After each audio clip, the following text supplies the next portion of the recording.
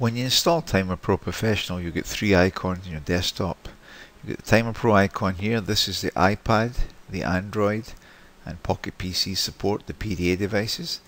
The Video Timer Pro, and the Process Analysis and Line Balancing here. I'm going to launch the Video Timer Pro here by double clicking on it, and that will open up the program.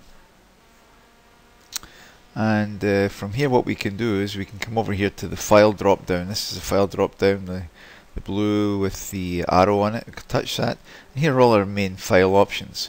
So we're going to select the videos, so we click on select video here, and we support all the common video formats that might come out of the a typical camera, an inexpensive camera.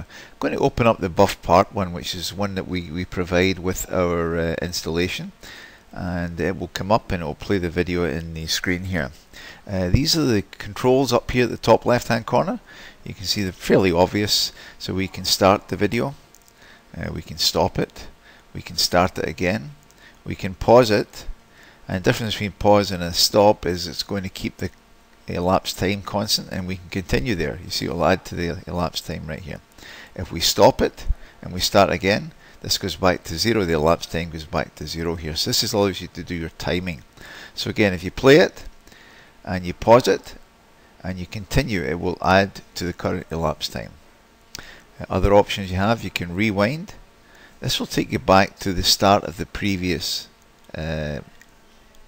observation you were making. So you can see it went back to 13.14 here, and it starts from there. So again, let's say I let it run for a few seconds and I stop it, and I want to rewind it. It goes back to the 13.14, and I can play from there. It'll start timing it again. So this allows you to reset your timing.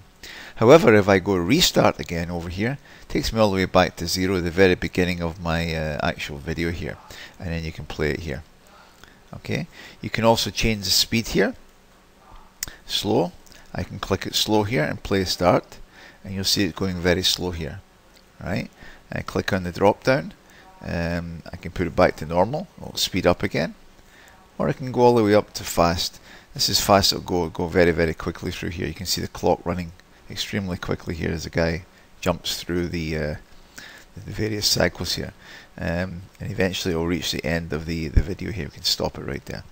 Okay, and then we can restart it again. It'll take all the way back, and we can put it back to normal and play again here.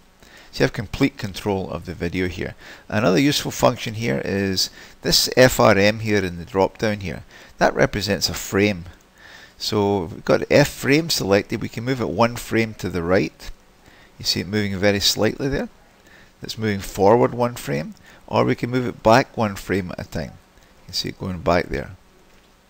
Okay, we can also change it. These then become seconds. So if I wanted to jump through, let's say 2 seconds at a time, you can see it just jumps.